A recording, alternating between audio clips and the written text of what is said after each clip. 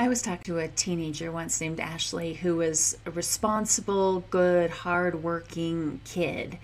And she loved to hang out with this wild, bad girl sort of persona named Kelly because she's creative, she's crazy, she's fun. Ashley had to do the thinking for both of them because Kelly often would make a lot of bad decisions, but she said it was worth it for the adventure that she could have with that friend Kelly. And she said that being friends with someone like her, Ashley, would be boring because she just always followed the rules.